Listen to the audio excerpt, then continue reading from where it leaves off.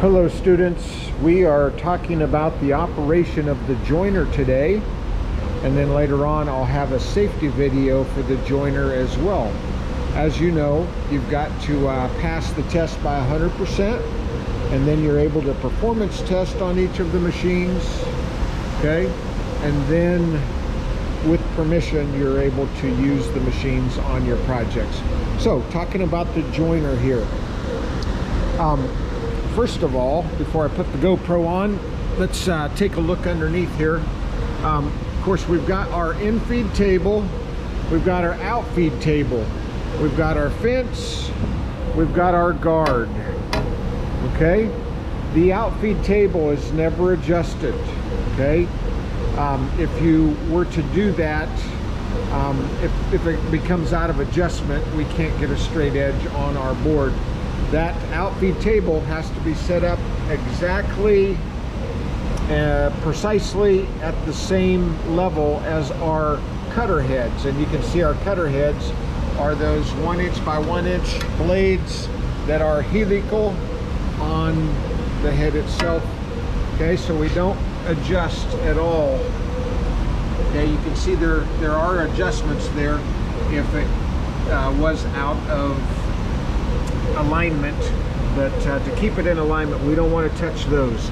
On the in-feed side, we would unlock here and here as well, okay, lefty-loosey. Then we've got our handle, okay, that will be able to move it up and down. Right now, if you can see it, I've got it set at a 1/16 of an inch. That's recommended. If we wanted to take off more because we had a really crooked edge and we didn't want to have to join all day, we could take it up to an 1/8 inch, which would be maximum, okay? It'll do more than that, but for our program, 1/8 inches max, 1/16 is recommended, and this is how we would adjust it with the handle here once it's unlocked. Right now I've got it locked down. Let's go ahead and lock this down. We're gonna keep that at a 1/16, okay? So I'm not going to have you guys even adjust it for what we're doing. It's adjusted for you. It's ready to go.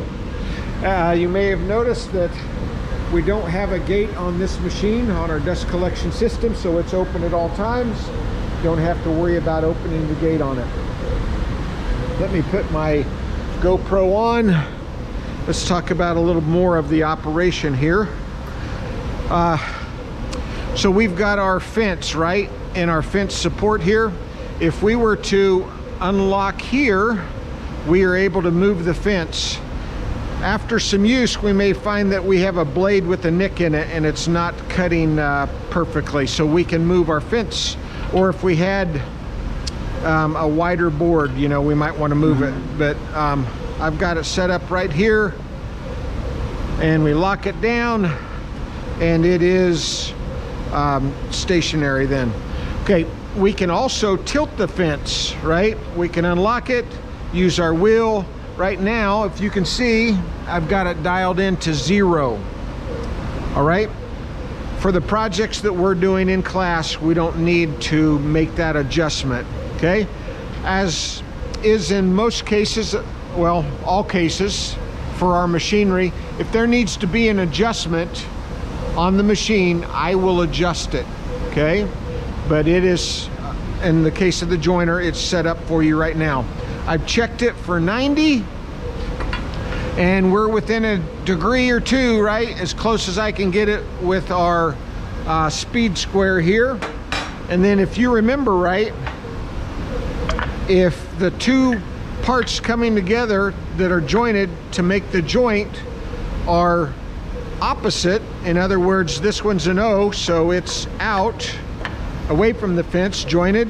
This one is an I, so it goes in. You remember that demonstration? If I were to put them together both as I's, I've purposely made that quite an angle, right? So what would that be? Maybe 10 degrees off each, or 20 degrees? That wouldn't make a very good joint, would it? But when we flip them, one is an I, one is an O, now they complement instead of multiplying the error.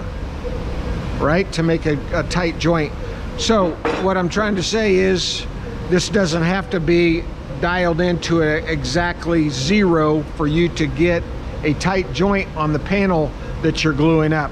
If we do the I/O technique on each joint, one's an I, one's an O, next one I/O, so they come together and they complement rather than multiplying the error. Okay, so we have our on-off here. Push in on the green to start it. Push the red to stop. Okay? You never want to leave a machine with it still running. Okay, and that's a general rule in the shop. Okay, I think that's everything that you need to know on the joiner. The joiner, once again, is for joining a straight edge on all parts, if they're single parts or pieces of a panel. Okay, if we have a board that is shorter than the fence is tall, we use push sticks. So let's go ahead and make a cut here. One push stick in front, one in back. Notice how I'm hooking the lip over the wood, and on the front part I'm using the nose of the push stick and then our lip to push down with the nose and in to the fence with our little leg or lip there. You want equal pressure with the left hand and the right hand, keeping it tight to the fence and to the bed, and we take it through. Nice and slow. If you go slow, you get mill marks that are smaller. If you go fast, big mill marks, weaker joint. If we've got a tall piece, it's taller than the fence in height, we can use our hands. Left hand, palm up, pushing into the fence. Right hand, palm down. Okay, and we take it through nice and slow.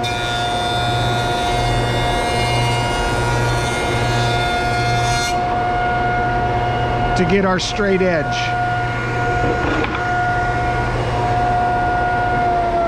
Guys, that's all we're using this joiner for.